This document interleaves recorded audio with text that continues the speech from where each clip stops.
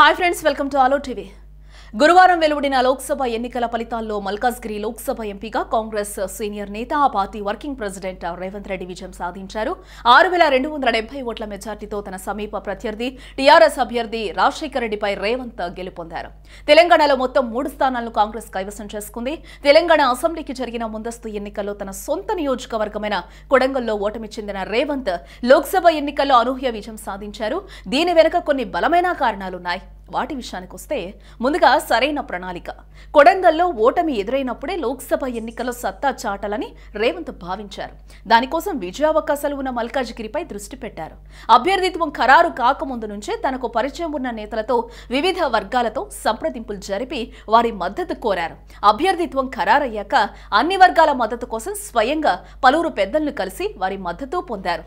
TDP senior నేత దేవేందర్ గౌడ్, తెలంగాణ జనసమితి నేత కోదండరాం, ప్రజా యుద్ధ నౌక గద్దర్ వంటి వారి సహకారం కోరి వారి మద్దతు పొంది ఓ సరైన వ్యూహంతో ముందుకెళ్లారు. రెండవది నియోజకవర్గాల వారి విశ్లేషణ. మల్కాజ్గిరి లోక్సభ పరిధిలో Medchal, Malkajgiri, Quthbullapur, Kukatpally, Uppal, LB Nagar, Secunderabad cantonment segments ఉన్నాయి. వీటిలో ఎక్కడెక్కడ తనకు అనుకూలంగా ఓటింగ్ జరుగుతుందో ఓ ప్రణాళిక సిద్ధం చేసుకుని ఆ రీతిలో ప్రచారం చేసుకున్నారు. కుత్బుల్లాపూర్, కుకట్పల్లి, ఉప్పల్, ఎల్బీ నగర్ వంటి చోట్ల టీడీపీకి ఓటు బ్యాంక్ ఉంది. అది తనకు కలిసి వచ్చేలా ఆయా స్థానాల్లో టీడీపీ నేతలతో సమన్వయం చేసుకుని ముందుకు వెళ్లారు. అలాగే ఆయా స్థానాల్లో బలమైన కాంగ్రెస్ నేతల ఇళ్లకు స్వయంగా వెళ్లి వారు కూడా ప్రచారంలో పాల్గొనేలా చేసి గెలుపుకు బాటలు వేసుకున్నాడు. మూడోది పార్టీకి అతీతంగా ప్రజల వద్దకు వెళ్లడం. అసెంబ్లీ ఎన్నికల్లో ఓటమితో కాంగ్రెస్ శ్రేణులు పూర్తి నిరాశలో ఉన్న తరుణంలో లోక్సభ ఎన్నికలు రావడంతో కాంగ్రెస్ నాయకులు ప్రచారంపై పెద్దగా దృష్టి పెట్టలేదు. ఈ నేపథ్యంలో రేవంత్ వ్యక్తిగతంగానే ప్రచారం జోరు సాగించాడు. పెద్దమ్మ తల్లి వద్ద మొదలైన ప్రచార పర్వం నిరంతరం కొనసాగింది. కుకట్పల్లి, కుత్బుల్లాపూర్, ఎల్బీ నగర్ వంటి చోట్ల ప్రత్యేక దృష్టి పెట్టి ఆయా ప్రాంతాల్లో అన్ని వర్గాలతో మమేకమవుతూ తనకు ఓటు వేయాల్సిన ఆవశ్యకతను వివరిస్తూ రేవంత్ కి ఒక్క అవకాశం ఇవ్వాలన్న ఆలోచన రేకెత్తించాడు. ఇక ప్రశ్నించేవాడు లేకపోతే ఎదిరించేవాడిదే రాజ్యమన్న నినాదం. రేవంత్ తన ప్రసంగంలో ఈ నినాదాన్ని ఎక్కువగా వినిపించాడు. ఎక్కడకు వెళ్లినా ఇదే నినాదాన్ని హోరెత్తించారు.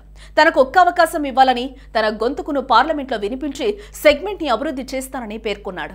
అలాగే తెలంగాణలో ప్రభుత్వ అరాచకాలను ఎదిరించాలన్న చట్టసభల్లో ప్రవేశించే గొంతు ఉండాలని ఓటర్లను కోరాడు. ఇది బాగానే పనిచేసింది. ప్రశ్నించేవాడు ఉండాలన్న ఆలోచనలు ఓటర్లకు కలిగాయి. అది ఓటింగ్లో కనపడింది. ఇక ఐదవది తెరాస అతి విశ్వాసం. లోక్సభ పరిధిలో మొత్తం తెరాస ఎమ్మెల్యేలే ఉండడంతో ఆ పార్టీ అతి విశ్వాసానికి పోయింది. గెలుపుపై నమ్మకంతో ప్రచార పర్వాన్ని సరిగ్గా కొనసాగించలేదు. సిట్టింగ్ ఎంపీ మల్లారెడ్డి కూడా రేవంత్ పోటీనే కాదన్నట్టు మాట్లాడాడు. అయినా సరే రేవంత్ చాప కింద నీరులా తన పని తాను చేసుకుపోయాడు. ఇక కేటీఆర్ కూడా రేవంత్ గెలవడం కష్టమే అని చేవెళ్ల, సికింద్రాబాద్ పైన ఎక్కువగా దృష్టి పెట్టాడు. రేవంత్ పెద్దగా హడావిడి చేయకుండా సైలెంట్ గా పని కానిచ్చేశాడు. కొడంగల్లో రేవంత్ ఓటమికి కారణమైన హరీష్ కూడా మల్కాజ్గిరి ఎన్నికకు దూరంగా ఉండడం రేవంత్ కి కలిసొచ్చింది. అన్ని అవకాశాలను ఉపయోగించుకుని పార్లమెంట్లో అడుగు పెట్టాలన్న తన కాంక్షను నెరవేర్చుకున్నారు రేవంత్.